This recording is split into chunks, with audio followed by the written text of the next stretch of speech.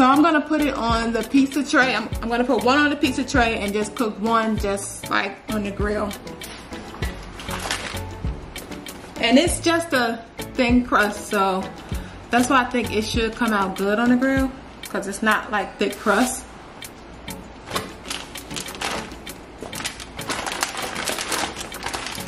So it comes with this bag so you can put it in the freezer, and that's what I'm gonna do with the other ones.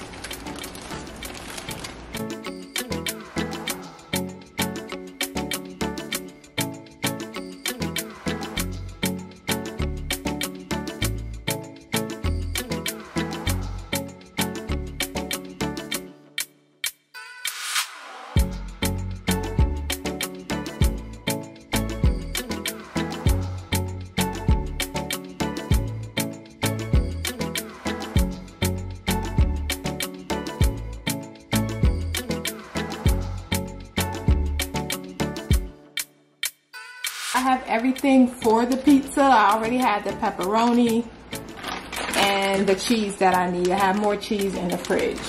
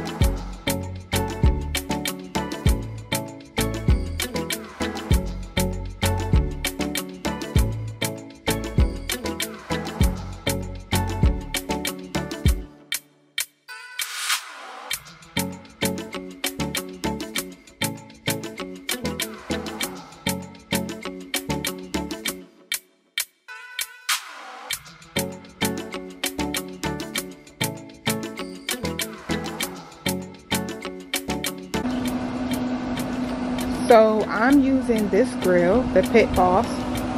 So what I did, you just turn it on and you turn it to the temperature that you want. I have it at 400. It says it's 420, but here you can see it says it's about 375. And I think that's what I want for the pizza. So anyway, you just turn it to the temperature you want and wait for it to warm up.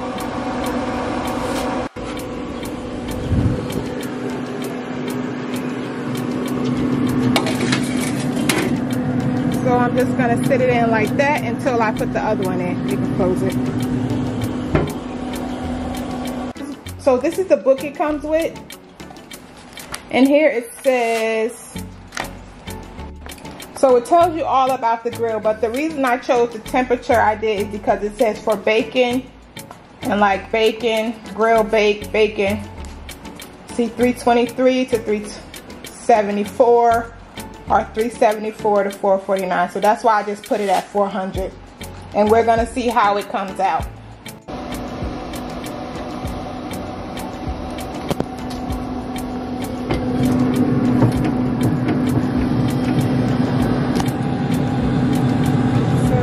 it's all done. So it's all done. It looks pretty good to me.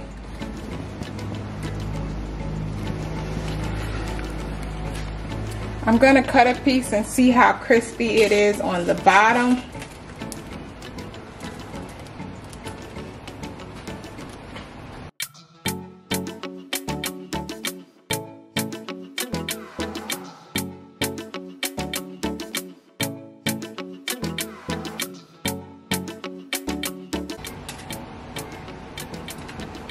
So that's what the bottom looks like.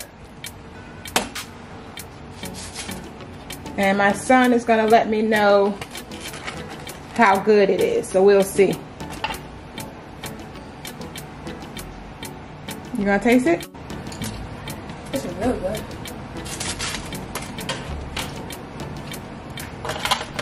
So that's it, you all. You can see the pizza, it came out pretty good.